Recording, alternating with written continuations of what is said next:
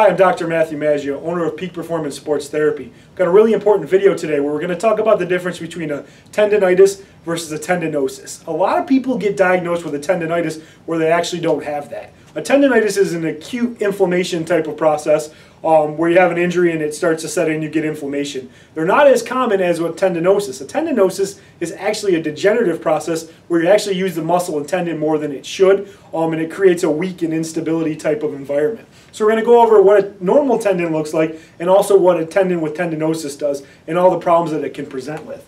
So a normal healthy tendon is nice and straight, it's strong, it gets a good blood supply, it can take a lot of force, a lot of insult to the muscle.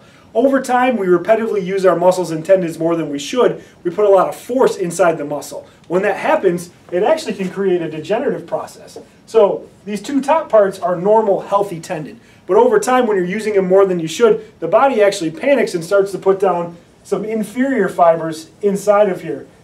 And that's the degenerative process. So when you have that, that's the actual tendinosis. A tendinosis doesn't allow normal blood flow to get in the muscle. It also is very weak and it's a lot more likely to tear. So if you've been diagnosed with a tendonitis, chances are you actually don't have that. You more likely have this tendinosis.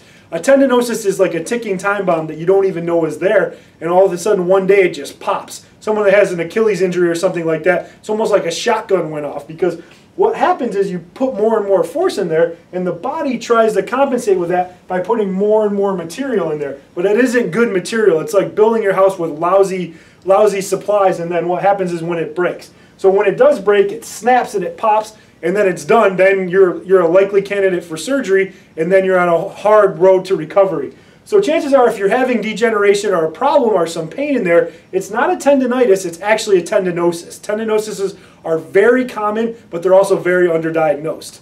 Thanks for watching, and please feel free to comment below if you have any questions. Thank you.